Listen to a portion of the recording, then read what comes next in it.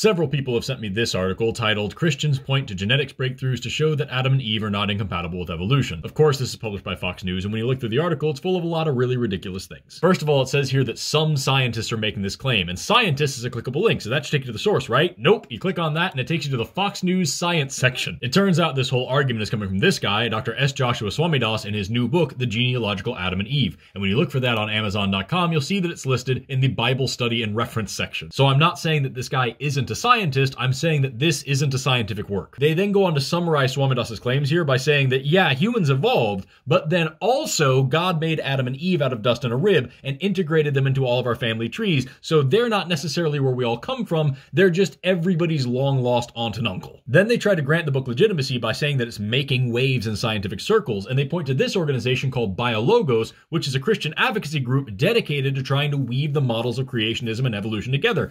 And they didn't actually comment on this story. Fox News just points out that they're deleting their old articles that say contradictory things. Then they point to William Lane Craig. I'm not going to waste my time explaining why I don't care what William Lane Craig says. They point to Reasons to Believe, which is another Christian advocacy group dedicated to blending faith and science. They point to Michael Murray, who's a Christian philosophy professor. None of these people have anything interesting to say about genetics. Then they quote this guy, Nathan Lentz, who to Fox's credit is a biology professor, and he starts his statement by saying that there isn't any evidence, historical or scientific, for Adam and Eve. But he goes on to say that, yeah, of course, genetics does point to common ancestry, and Fox is like, see? Even though that isn't what that means. The only actual criticism in this article comes from people like Dr. Nathaniel Jeanson, who is a biologist who works for Answers in Genesis, and his whole complaint is that this book isn't creationist enough. Oh, and there's also a video that accompanies this article, and it's hosted by Lauren Green, who is the one who went viral for not being able to comprehend why a religious historian who's also Muslim would dare write a book about Jesus,